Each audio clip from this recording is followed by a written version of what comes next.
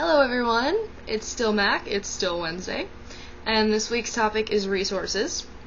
I think that resources for trans people in general have probably become a lot more prevalent thanks to the internet, or at least the access of those resources. But I don't know, because I have never really lived my life without the internet, so yay for being born in the 90s. I know a main resource for me and for a lot of people in this group is Tumblr. I probably initially found out about non-binary identities because of Tumblr. I can't really think of any blogs in particular that I remember going to when I was still initially beginning to identify as trans. If I do, I will link them below. But I think one thing that's really good is if you have Tumblr, or if you want to have Tumblr, follow people who have different gender identities, go through the tags, and just see what other people are saying about themselves and about other people. But keep in mind that Tumblr definitely isn't perfect. It's a blogging network, and so people can post whatever they want, and that doesn't necessarily mean it's true or it's right, or they can say very negative things. So just keep that in mind when browsing. Of course, that's true of anywhere on the internet. Another pretty good website, it's called susans.org. I'll link it below. There's a lot of posts about your rights as a transgender person. They have a lot about trans-friendly doctors and stuff like that. That's actually how I found my therapist.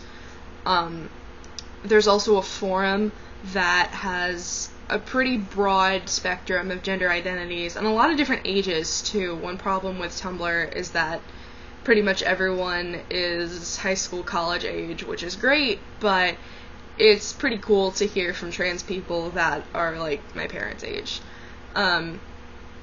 So that's been a pretty good resource for me. Also, local groups. In my state, there's a group called Louisiana Trans Advocates that's doing some great things. They have meetings in a lot of the major cities. I haven't been able to go to one. Hopefully I'll be able to go to one soon. If you're in school, I don't know about high school because I was homeschooled, but every college that I've been to has had some sort of LGBT group. I know that previously I haven't felt comfortable as identifying as trans in those spaces. A lot of it is very centric to gay men, which is great because they definitely need spaces too, but they're not always as educated about trans issues or about non-binary issues. But I know the school that I'm starting this semester, I signed up for their LGBT group, and it was really cool because in the sign up the gender space was blank, and so I could type how I identified, and they asked my preferred pronouns and stuff like that. And so I'm very much excited for it, but I haven't met with them yet, so I don't know exactly what to expect.